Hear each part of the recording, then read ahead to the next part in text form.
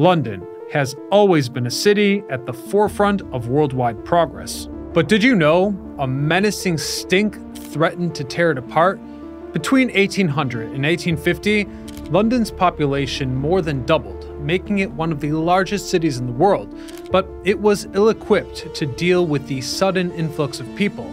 There was no centralized sewage management system for all of London, and as late as the 1800s, human waste had been dealt with by moving it out of public view.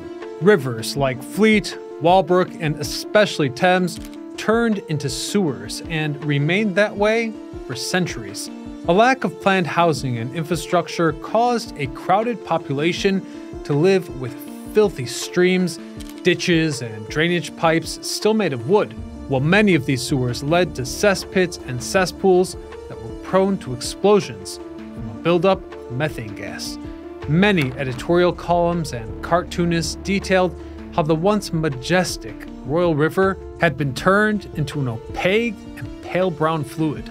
It was the most polluted waterway in the world, filled with human excrement, urine, animal carcasses, and industrial waste. High tide threw the detritus back at the city as fecal matter gathered on the surface of the water with nearby bridges.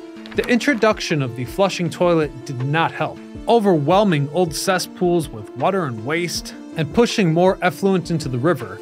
To make matters worse, improvements in the water supply allowed the new invention to become standard in most British houses, which brought far more waste into the water system. And in response, London built some of the world's most beautiful 19th century buildings, known as Cathedrals of Sewage.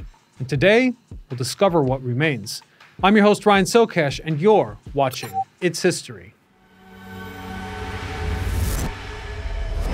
You might be surprised to find out that during the 19th century, people didn't seem to mind their beloved river becoming so dirty, as long as the waste was carried away from them. They didn't believe that overflowing waste in a body of water spread deadly diseases. Rather, they subscribed to the miasma theory, which said it was the foul smell that spread sickness. The theory was even supported by leading public health figures at the time, including Florence Nightingale and Edwin Chadwick. Chadwick himself said, quote, "All smell is disease," and supported bypassing cesspools altogether and flushing waste directly into the Thames. The results were more than disastrous. What's important to note is that many Londoners drank water piped directly from this river. In other words, all that waste and bacteria was ingested on a daily basis. Even water piped from outside the city and from wells deep within the ground risked contamination from old sewer pipes. This led to the outbreak of multiple waterborne diseases, such as dysentery, typhoid, and cholera. Cholera was especially feared, as there was no known cure for it at the time. The first cholera epidemic was from 1831 to 1832. It killed over 6,000 Londoners before another epidemic in 1848 to 1849 claimed 14,000 lives. A third outbreak from 1853 to 54 took another 10,000, and all throughout it was blamed on miasma in the air. There was one scientist, however, who was bold enough to question the popular ideas of the time and conducted his own research. Dr. John Snow, credited as the founder of modern epidemiology, investigated the cholera outbreak in 1849 when he noticed that death rates were higher in areas with water provided by two of the same companies. Hence, he began to deduce that the water supply might be the problem, and published his findings, but no one took him seriously. He got to work again during the 1854 outbreak, observing a high number of deaths in Broad Street, Soho. Upon further investigation, he found the locals were all drinking water from the same communal pump. The water had been contaminated through a crack in the brick of the nearby cesspool. So when he dismantled the pump so that no one could use it, the deaths on that street stopped. On top of this, all 70 of the workers from the local brewery who only drank beer survived the supposed airborne epidemic. He was sure that the cholera there was caused by the contaminated water and was a waterborne disease. Hence, he once again published his findings, feeling that they were ironclad, yet once again was met with disagreement and scrutiny from the public health officials. Even so, the idea of miasma had become too popular a belief to disprove of, and so it was clear something monumental had to be done. Dr. Snow died in June of 1858, but that same season, all of his work would be proven true. The summer of 1858 was a particularly hot summer, and everyone was feeling it and smelling it. Years of waste dumped into the Thames left it ripe for some summer heat to ferment that nasty soup into some unholy stew. The result was an awful smell that permeated all of London. The city was brought to a standstill for weeks while Parliament struggled with what to do. Conveniently, the House of Commons was located right next to the river for all of their smelling needs. They tried to fight the smell by soaking their curtains in lime chloride, but to no avail. They even considered evacuating the newly constructed house in Westminster for better smelling air in Oxfordshire. Some politicians had already fled to the countryside, but the smell ultimately decided for them that something needed to be done. They were spurred to action, quickly approving new infrastructure for the city's sewer system. They thought the miasma posed too big a threat, but if that was actually the case, London would have seen an even bigger epidemic than what it was experiencing before. A catastrophic amount of death and disease should have occurred, but it didn't, proving Dr. Snow was right. But miasmatists were right about one thing. The smell of the city was connected to its health, and something needed to change.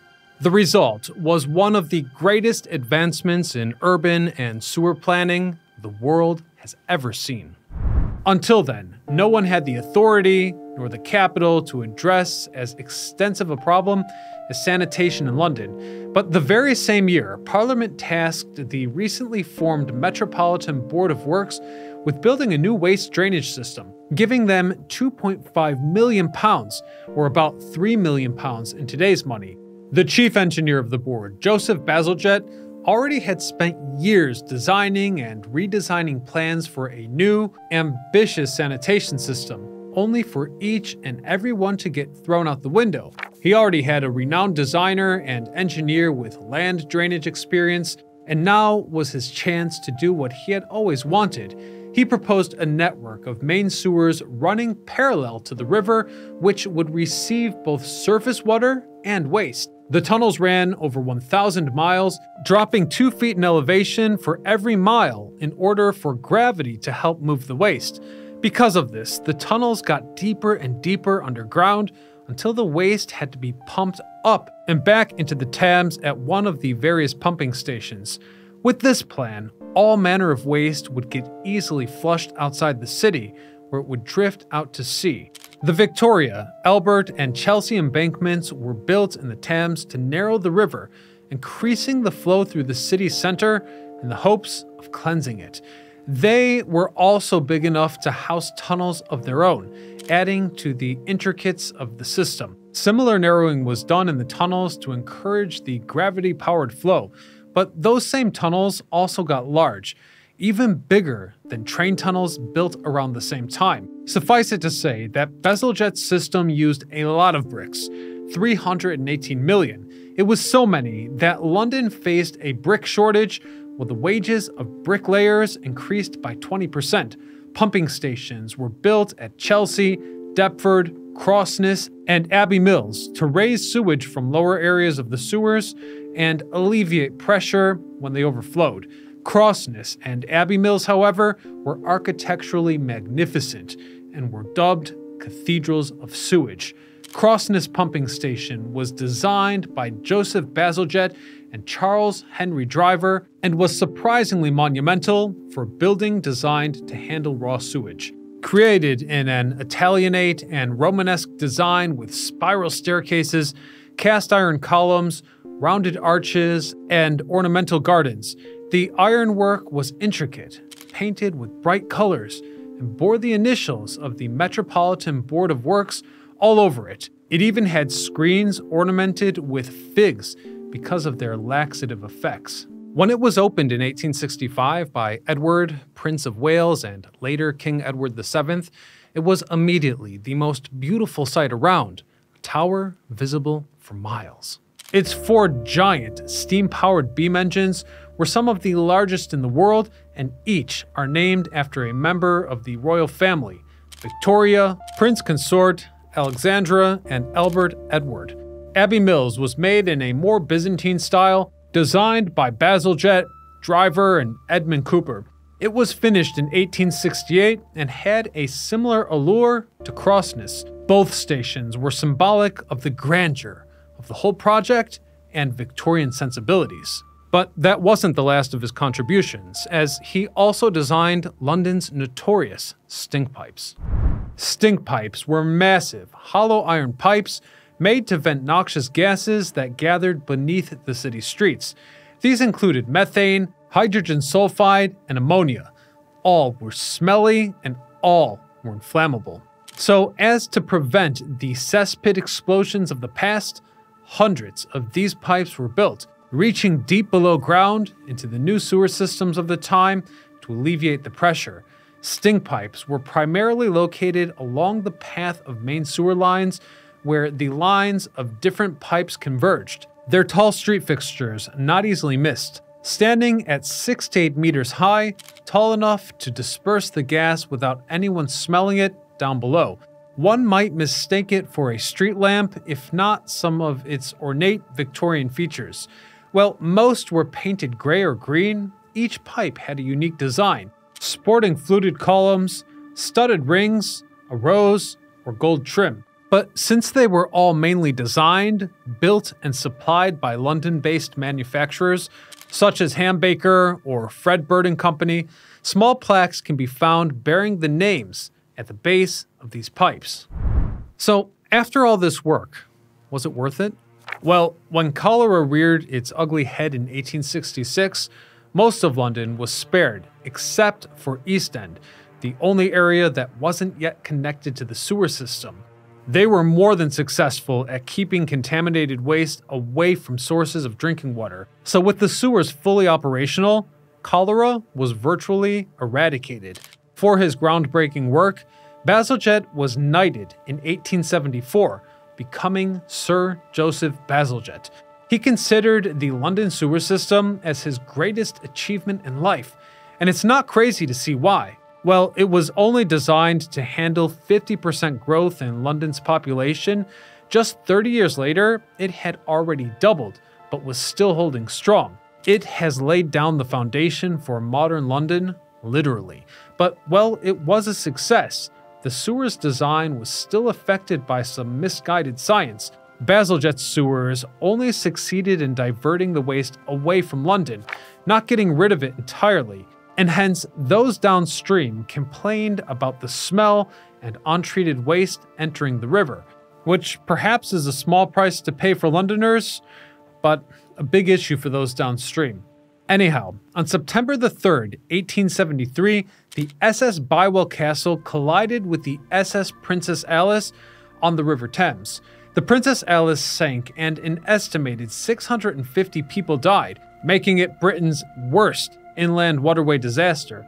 After the accident, an investigation was conducted, which found that some passengers died from drowning, while others died from ingesting sewage. As a result, an effort was made to remove solid waste from the Thames altogether. In 1888, sedimentation tanks were constructed at Crossness to separate the sludge from the liquid waste, where it was then loaded onto barges and sent out to sea. Only liquid waste entered the Thames, hopefully curbing more fatalities, while the solid waste continued to be dumped at sea. From the incarnation of London's Cathedral of Sewage, there have been numerous advancements in disposal methods, causing old pumping stations to close as new waste treatment plants were built. Crossness was closed in the 1950s and just left to decay. Much of the metal rusted or was salvaged, while the pumps themselves were filled with sand to prevent toxic gases from surfacing. The beam engines were too big to move and were left there, as the building became victim to vandals throughout the decades. Luckily, a group of volunteers found and restored the building in 1987, just as it was listed Grade 1 by Historic England.